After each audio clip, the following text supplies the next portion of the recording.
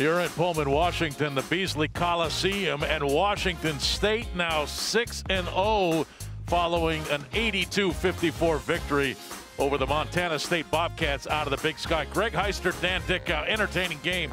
Right from the opening tip, Washington State came to play tonight. Efe Abogidi, he's no longer a secret, is he, Dan? Like, he is reverberating across the landscapes of college basketball. In particular, coaches in the Pac-12 are going to have to prepare a game plan to stop him, but it's difficult because he's starting to show the ability to score on the low block.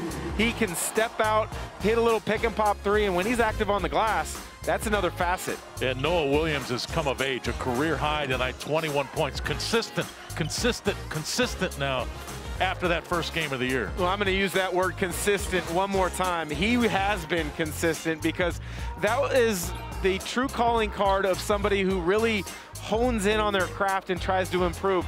He took a tremendous leap from freshman to sophomore year, and with that work ethic, it's starting to pay off. Great night for him. And Ryan Rapp gets the start tonight because of the injury to Isaac Bonton, and boy, was Rapp good, a career game for him. It started with that opening possession, a little back down in the post to a fadeaway, a career high, as you mentioned, but without Bonton in the starting lineup tonight, he seemed to have been a calming influence for the rest of the team. He played within himself, he got the Cougars into offense, and defensively, he's much more solid than I think I gave him credit for early on in the season. A tremendous night for that young man. A complete game victory for Washington State tonight to get the 6-0.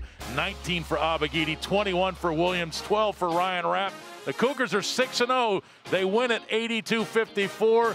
Pullman is happy with this Washington State men's basketball team. What a team it is.